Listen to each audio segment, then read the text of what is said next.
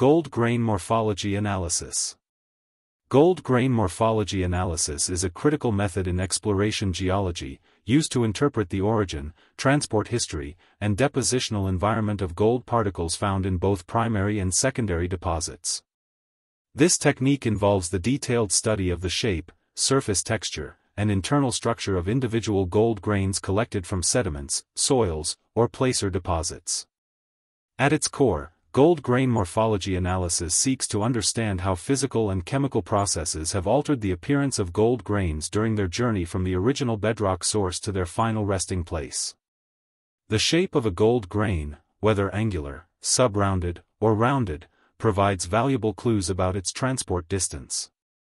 For instance, angular grains with sharp edges typically indicate a proximal source, meaning the gold has not traveled far from its bedrock origin. Conversely, smooth and rounded grains are a sign of long-distance transport, where abrasion and mechanical wear have progressively modified the grain's surface. Surface texture is another crucial parameter examined under high magnification, often using scanning electron microscopy, SEM. Textural features such as pitting, polishing, microfracturing, and coating layers reveal the history of chemical weathering and mechanical stress. These microscopic details can help geologists distinguish between grains formed by primary hydrothermal mineralization and those reworked into secondary placer environments. In addition to physical attributes, gold grain morphology analysis may also include microchemical characterization, often performed using electron microprobe analysis or laser ablation (ICP-MS). This provides information on trace element composition, such as Ag, Cu, or Hg, which can be used to identify specific or systems or distinguish between multiple gold sources within a single drainage basin. By integrating morphological and geochemical data, geologists can reconstruct the pathways of gold dispersion, map potential upstream sources, and define exploration targets with greater precision. This makes gold grain morphology analysis an indispensable component of indicator mineral studies, especially in regions where bedrock exposure is limited and direct sampling is difficult. Ultimately, the study of gold grain morphology not only contributes to exploration success but also enhances our understanding of erosional processes, sediment transport dynamics, and placer formation mechanisms, bridging the gap between mineralogy, sedimentology, and economic geology. Gold grain morphology classification. Gold grain morphology classification is a systematic approach used to categorize gold particles based on their shape, surface texture, and degree of wear, providing valuable insights into the provenance, transport history, and depositional environment of gold within geological settings. This classification method serves as a bridge between mineralogy, sedimentology, and exploration geology, helping researchers trace gold back to its original source and understand the processes that shaped it along the way. The classification of gold grain morphology generally involves several key parameters.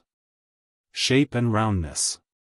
The external shape of a gold grain is one of the most significant indicators of its transport history. Grains are typically classified as angular, subangular, subrounded, or rounded.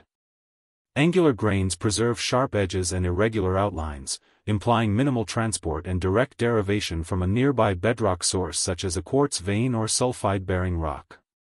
Subrounded and rounded grains, on the other hand, suggest prolonged mechanical abrasion during fluvial transport in rivers or streams, indicating a secondary placer origin. Surface texture and deformation features. The microtextural characteristics of gold grains, observable under a scanning electron microscope, SEM, or reflected light microscope, provide further clues to their history. Features such as pitting, polishing, striations, flattening, and microcracks are recorded and categorized. Pitted or corroded surfaces may reflect chemical weathering or dissolution processes during transport. Flattened grains often result from mechanical stress or deformation within sedimentary environments, indicating repeated reworking. Coating and composite structures. In some classifications, attention is also given to surface coatings, such as iron oxides, manganese oxides, or clay films, and composite grain structures, where gold is attached to other minerals. These coatings can modify the appearance of gold grains and affect their behavior in sedimentary systems, influencing sorting and concentration in placer deposits. Degree of liberation and core composition. Morphological classification sometimes includes the degree of liberation, whether the gold grain is fully free or still attached to gangue minerals. Additionally, core composition can be analyzed to differentiate between pure gold and electrum, gold-silver alloy, further refining the classification system. Several classification schemes have been proposed by researchers. One widely recognized system divides gold grains into three major categories. Pristine grains, exhibiting sharp, unmodified edges and minimal wear, indicative of primary sources. Modified grains, showing partial rounding and surface alteration due to moderate transport.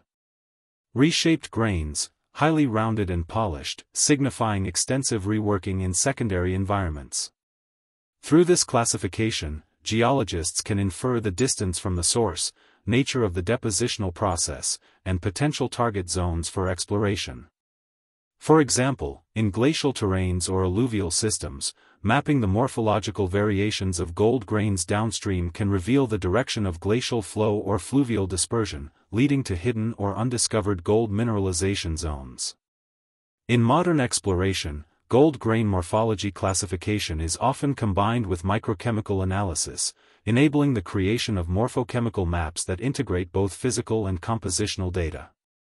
This holistic approach provides a powerful tool for indicator mineral surveys, especially in regions with limited bedrock exposure or heavy overburden.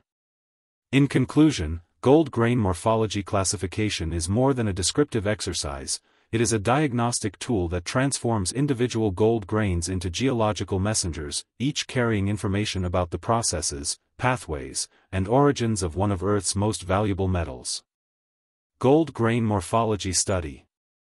The study of gold grain morphology represents one of the most powerful and cost-effective tools in modern exploration geology. It provides a direct link between microscopic observations and macroscopic geological processes, allowing geologists to interpret the origin, transport mechanisms, and depositional environments of gold found in various sedimentary settings. A comprehensive gold grain morphology study integrates field sampling, laboratory analysis, and data interpretation, producing valuable insights into both primary mineralization and secondary dispersion systems. At the heart of a gold grain morphology study lies the principle that the physical characteristics of gold grains, their shape, size, surface texture, and internal structure, preserve a record of their geological history. Each gold grain, whether found in soil, stream sediment, or placer deposit, acts as a miniature archive of the processes that have shaped it over time. 1. Objectives of gold grain morphology study. The primary objective is to determine whether the recovered gold grains originate from primary lode sources or from secondary placer environments.